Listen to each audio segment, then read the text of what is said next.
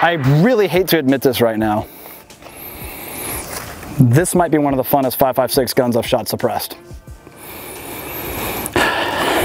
Dang it. I wasn't supposed to like it. I can see why a lot of people like it. Texas Plinking. Yeah.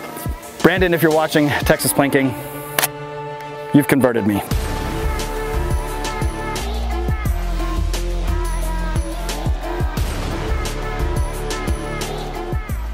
Welcome back everybody, Clint here today with Classic Firearms out here at Take Aim Training and Range, and we're gonna bring you today a video all about some short stroke side folding goodness. All right, sorry 416, you won't be a part of that because, well, you can't do that. All right, oh, this sends a bolt home when you do that. So we're gonna be learning all sorts of things today about the MCX, about the CZ Bren 2, and of course, the SCAR 16. Non-reciprocating charging handle. Today's video is going to compare all of these awesome production short stroke side folding guys. Sorry, ACR also, that one kind of hurts, but it is what it is. So all of these are short stroke piston driven guns. If you don't know exactly what that means, well, we've got a lot of videos covering different types of operating systems, short stroke, long stroke, DI, delayed, all that type of fun stuff. So check those videos out. But ultimately, as a quick rundown, once you pull the trigger on the gun, you have a lot of these gases propelling the projectile out the barrel. They will travel up into the gas block that you see right here, make contact with an op rod or an operation rod or operating rod or a piston, which will then travel rearward, strike the bolt carrier, which will then move rearward as you see, and then come forward and chamber the next round. That is how that works. Long stroke like an AK, instead of that separated operating system or op rod coming back and then striking the bolt carrier group, it's actually all connected and moves together instead of separate like that. All right, okay, cool. What else about these guys? All of these, well, one of these is truly a monolithic upper receiver by design. The SCAR 16, you'll notice, is one piece of metal for your rail system and your upper receiver. It's all integrated, it's all one piece of metal, it's all monolithic, which makes it for a longer lasting, a more durable, more accurate system. Okay, cool. These ones might look pretty similar, but they are still monolithic, keeping that in mind. But the rails, now this is kind of a pro and a con, the rails are removable, so if you wanted to lengthen them, shorten them, you can do that. With this guy, you kind of have to remove all this and then get an aftermarket rail accessory system if you wanted M-lock. These guys at least come with M-lock, but you'll notice that they do tighten up or they do lock into the upper receiver closer to the front end of the receiver. Same thing with the SIG. Right back here, you can see where it kind of locks into place there, okay? Easy enough. Cool. What else? The Sig MCX utilizes very familiar AR controls, as does the Bren 2 and the SCAR 16. Both of these guys have your short throw 45-degree safeties, which are also ambidextrous. You do have an ambidextrous safety on here, but it's that traditional 90-degree throw, all right? Just as you see right there. Easy enough. How about anything else that's ambi? You'll notice the charging handle on this guy is their own style of charging handle. It's very thin, very low profile, and in my mind, probably not the most ergonomic, but it's fine and does well. As far as the mag release goes, you do have a ambi mag release over here in conjunction with your standard mag release on the other side, but only this bolt release and bolt catch, all right? The CZ Bren 2 is the only one on the gun that is completely ambidextrous, and it also comes at the most affordable cost point. With the SIG, it depends on where you find these, honestly. These are pretty comparable, but typically you find the FN here a little bit more expensive than the SIG. But all in all, what is true is that you'll find this guy to be the most affordable. The CZ also features a carbon fiber composite lower receiver, which houses those ambi controls, and I'll show you that right now. You'll notice right over here, we do have your mag release, but there's also a bolt release inside the trigger guard that you see right here. Push that guy down, bolt goes home. If I pull the bolt rearward and then push up in the trigger guard, notice there's a little button here that will actually lock the bolt to the rear. Pretty nifty. But you also have a mag release on the left-hand side, so if you wanted to retain that mag, whatever it is, whatever you find comfortable, you can do that. Again, to each their own, all right? The SCAR has more of a polymer lower. You'll notice that you do have mag release on the left-hand side, but that right there is gonna be your only bolt release for your Thank goodness, non-reciprocating charging handle. But you also do have the charging handle on the right-hand side of the gun, so if you just wanted to come up and hit that guy, you can. Completely up to you and how that works.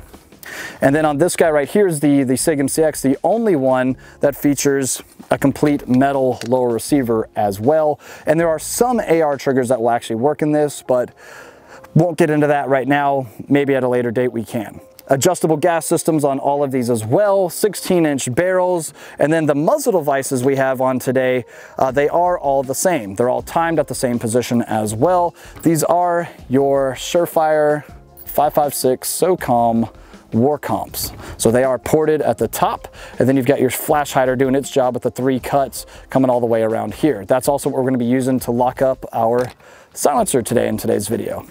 Okay, so we've got the mags already loaded. Let's go ahead and head down range, start shooting these guys, get a little bit more detail about how they shoot, how they operate, how they shoot suppressed, and get Katie's take on it as well, getting a little bit different perspective there. So let's go ahead, roll into it.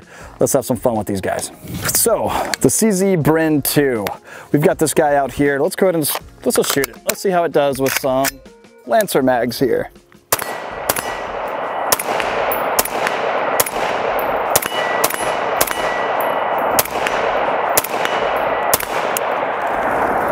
Okay, feels pretty good.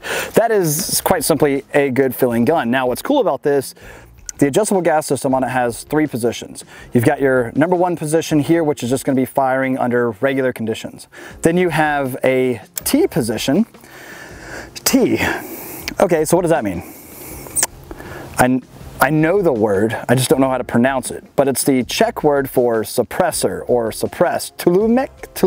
Here's the word.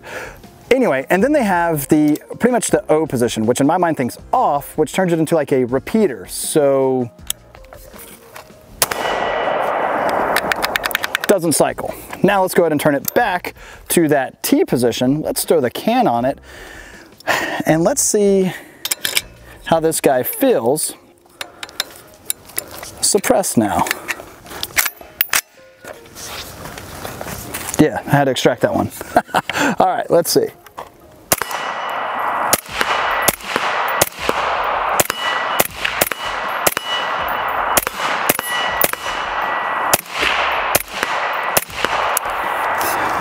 That does feel really good.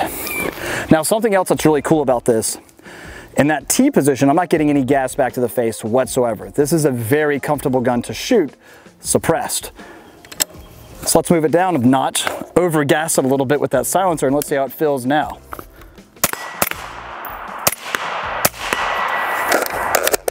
One thing that's for sure is I am noticing a little bit more recoil in that, but it's not so that I really can't, right?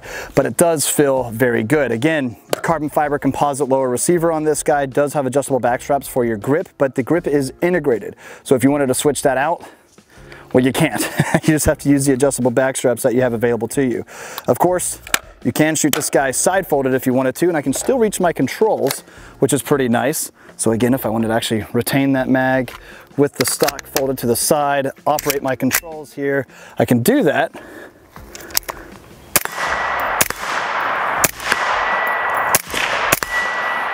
And that feels really good to me, even in that first position. So very cool design, and something a little bit more affordable option to get you into that piston-driven game, all right? But all in all, I really like the Bren 2 a lot. Again, M-LOK rail, lightweight, runs very well. Let's move on to that next one. Sig MCX. Let's go ahead and give this guy a couple of shots here. Unsuppressed, see how it feels.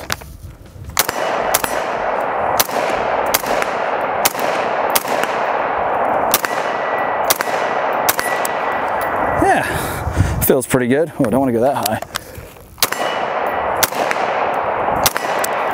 All right, nice. Now, one thing I am noticing, and this might just be the type of stock that it comes with, you'll notice it's just adjustable, kind of not much surface area there. I feel like the recoil on this is a little bit more substantial. Granted, it's definitely a heavier gun, again, having all metal components, including the lower receiver, and also to a heavier optic up top. But it does feel pretty good ultimately. Again, an adjustable gas system on it, 2 positions, so suppressed, unsuppressed ultimately. So let's go ahead and I think it's cooled down from the Bren. Let's find out here. All right, let's not even mess with the gas system yet. Let's just see how it feels. Suppressed 16-inch without adjusting the gas.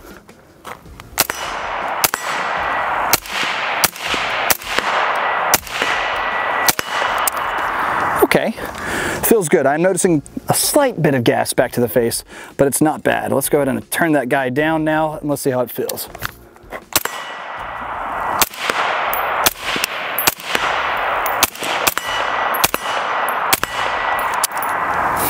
Getting a little smoky here. So I like it. I'm not noticing too much of a difference between the two gas settings at all, but it does feel pretty good. And I've only got 3 rounds left.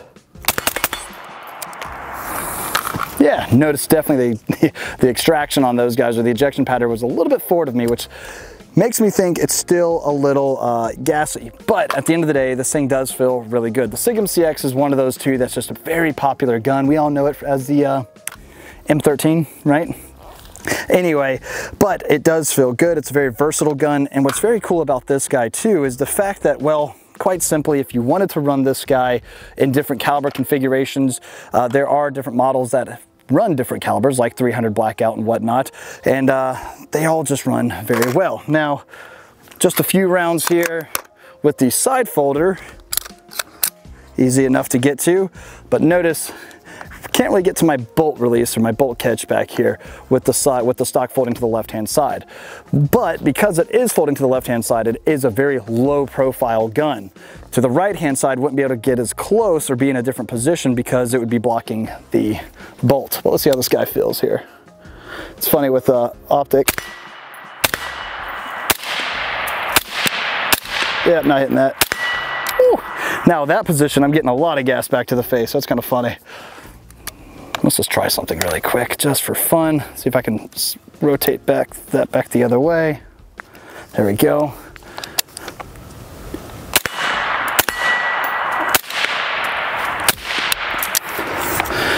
That way might be suppressed. Now that feels a little bit better. So all in all, you can still run this gun completely fine the way it is. Granted, I've been shooting this for quite some time. Be interested to get Katie's take here shortly, but let's go ahead and get that SCAR down here and see how it feels in comparison. The SCAR 16, everybody knows and loves it, and I love how the Magpul mags just run so well in them as well. So you need to either run the Stanag, like the GI metal mags, or Lancers. What you'll notice with the P mags, and this is the latest iteration, the Gen 3 window, they're just a little too thick for this polymer lower. They get a little stuck and they won't drop free. They will still feed fine. I've shot plenty of Magpul P-Mags through these guns, but they just won't drop free. And if speed is of the essence, you don't want to have to rip the mag out to get to your next mag. You want that kind of already mid to the ground and as you're reaching to your next mag. Yeah, just one little complaint. Now, here's the next best thing. Let's just shoot it left-handed to show you guys. I'm gonna put my hand right here. Oh God, what's gonna happen? Nothing, because now it's non-reciprocating. So that makes me happy. Also too, the SCAR 16 took me by surprise when I first shot it. I gave this gun a lot of crap, but it does feel really good to shoot.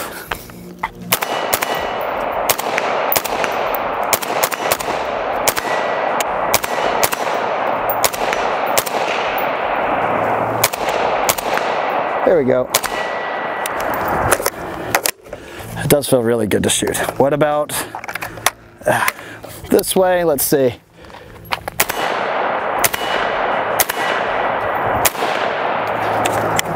How about that? Easy enough. Okay. Now the moment we've all been waiting for. Voiding a warranty, which we kind of already done by putting a different muzzle device. According to FN, if you switch out the muzzle device or other stuff like that, you potentially ruin the warranty on your gun or void the warranty on it. Worth it.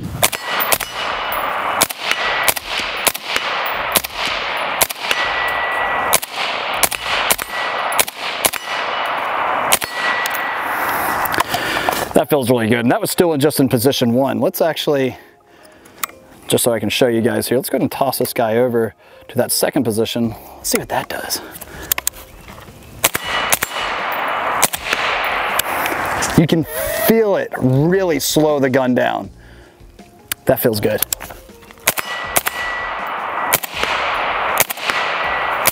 I really hate to admit this right now. This might be one of the funnest 5.56 guns I've shot suppressed. Dang it. I wasn't supposed to like it. No gas back to the face whatsoever. Very smoky.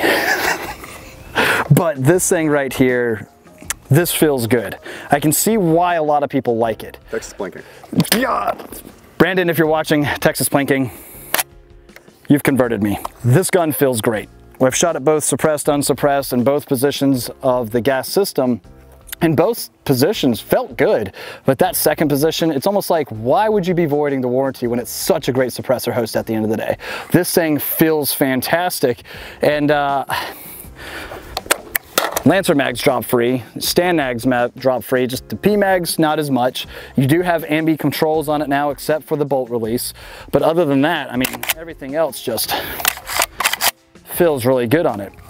The price point, obviously, it's the most expensive of the three. Again, depending on when something is available and where you find it, but it is a pretty cool gun. The accessories that I want to throw on this gun, obviously an extended M-LOK rail. I think that would be pretty awesome on this guy. We've done like a Dream Scar 17 giveaway. I think maybe we'll do another one of those, since the last Scar 17 we gave away, that was the Dream build, had a reciprocating charging handle. The new ones do not, so that's pretty cool. But let's go ahead and get Katie on these guns. Let's see what she thinks.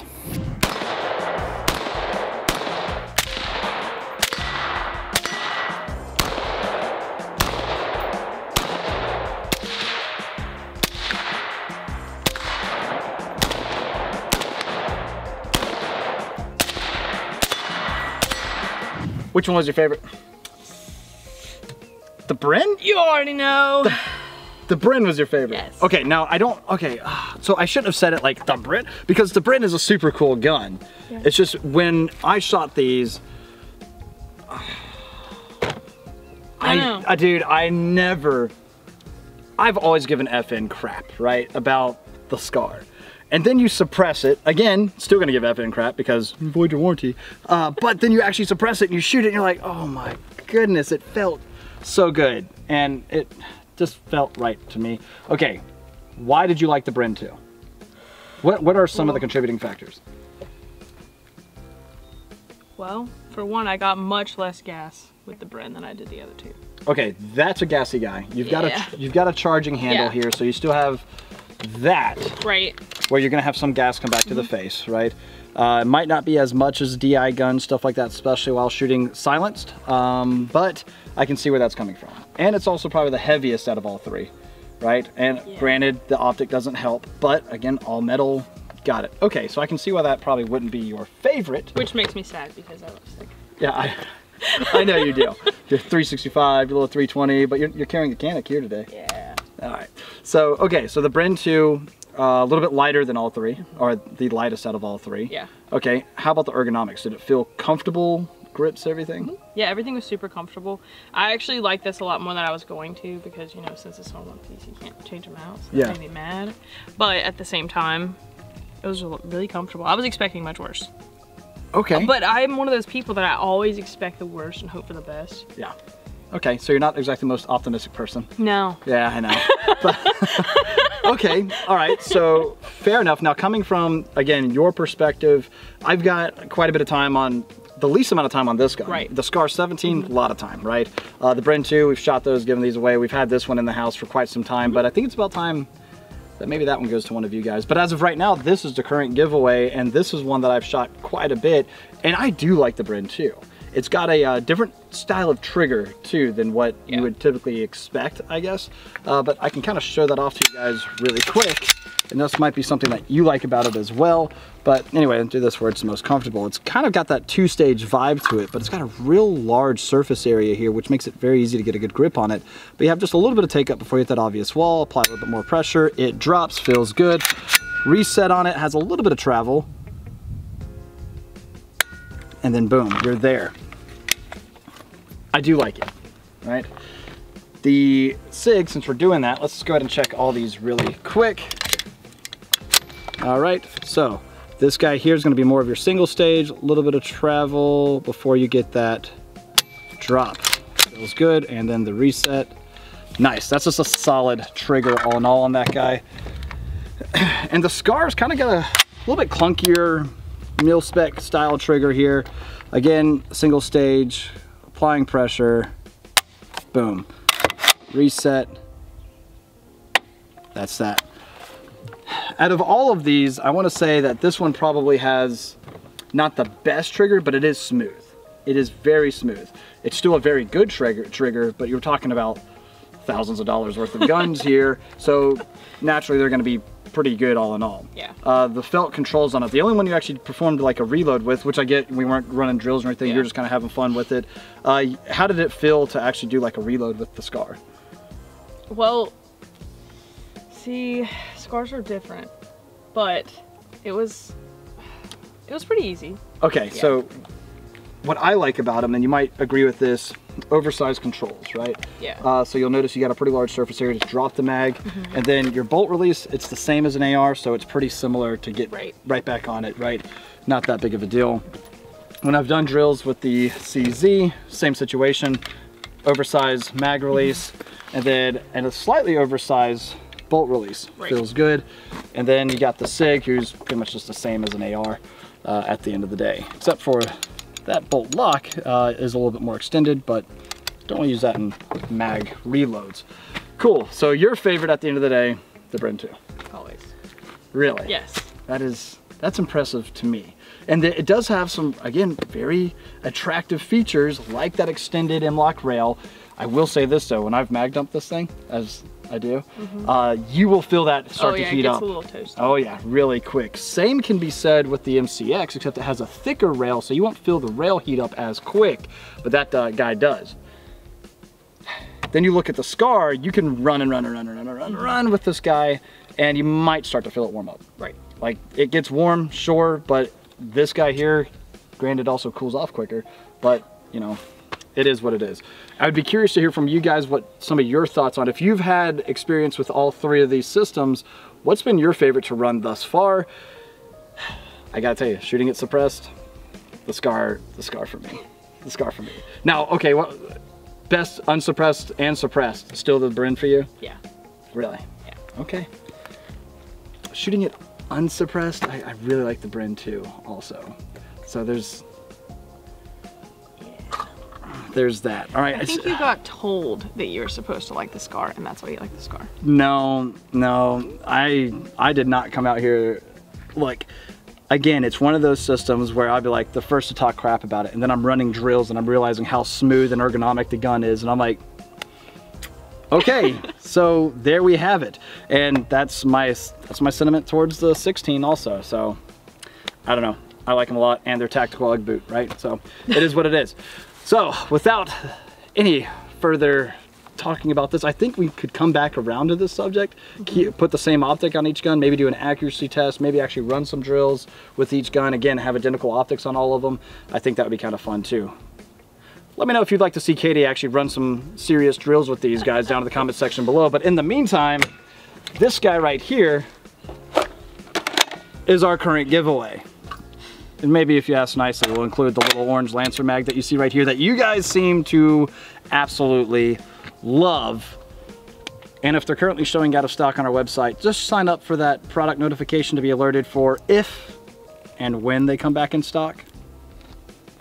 I'm not even gonna give you a full wink because I don't know yet.